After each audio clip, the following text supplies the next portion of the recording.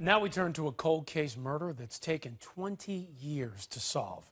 16-year-old Raina Risen vanished on March 26, 1993. America's Most Wanted featured Raina's case, and it led to some clues, but no Raina.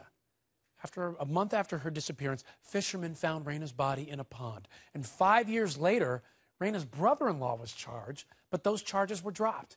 Then, finally, in 2008, a prison inmate came forward with information that blew the case wide open. He said he'd seen two men with Raina's body in their car. Then last month, police arrested and charged Jason Tibbs, a childhood friend of Raina's. Now Raina's family may finally get some answers. So I sat down with them, and they told me a story of 2 decades of pain, grief, and unanswered questions. Take me back to the night where Raina disappeared. She goes to work at the Pine Lake Animal Hospital. That's the last time you saw her. What happened after that? Well, Matt was waiting for her. They had a date that night. And at about 7 o'clock, I think it was, Matt finally, decided to go down to see why Raina hadn't come home. And once he went there, the car was gone, she was gone, and came back and told us. We got back together. He said nobody's heard or seen her. And then eventually I went to the police department and filed a missing persons report. I understand you left the light on for her every night, hoping she would come home. Yes. When she disappeared that night, then we turned the front and the back lights on, and they stayed on till after she was found. 20 years later. Yes. Police call you, and they mention they've made an arrest. And they mention it's this man, Jason Tibbs. I just want to get your reaction to the police calling you, and after 20 years of searching for your daughter's killer, they have now arrested somebody who they think may be that person. Well, your emotions run hog wild then, because, it's finally, maybe we can get into court and we can get this resolved. But even with that, there's still no closure for the family, because until you can hold her in your arms again, there just is no closure. Did you know this man at the time that Raina went missing? Yes.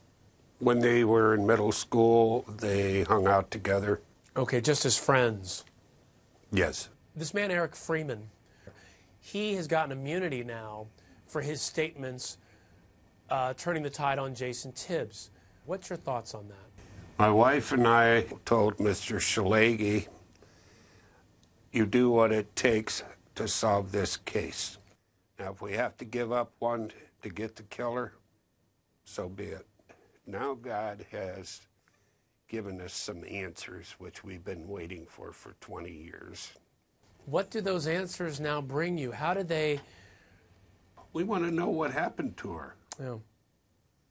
And whether, whether we like it or not, we need to know. Benny, after all these years, how do you remember her?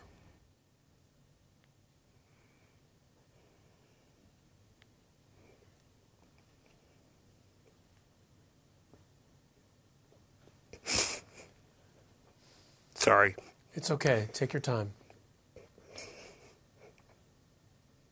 We just miss her terribly. She was a great girl. She was a great role model for the fact that she knew exactly what she wanted to do with the rest of her life. So she had already decided what that path was, and, brick by brick was paving that way to get to where she wanted to be.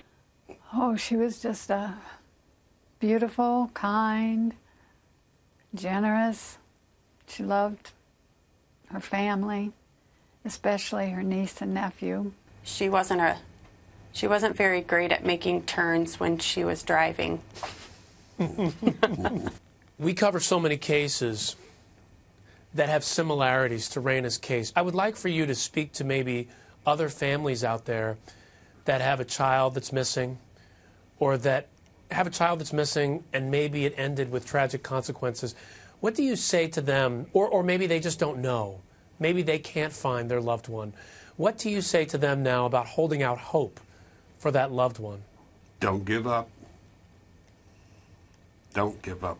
It's not often you have a case that's 20 years old that gets solved. But, you know, tomorrow is a new day, and that could be the day that their cases are solved. We wanted it solved in our time, but it was solved in God's time, like everything. Powerful sentiments. Don't give up. Raina's memory lives on. After her murder, her family and community started the Raina Rison Memorial Scholarship Fund. And if you'd like to contribute, go to HLNTV.com for details.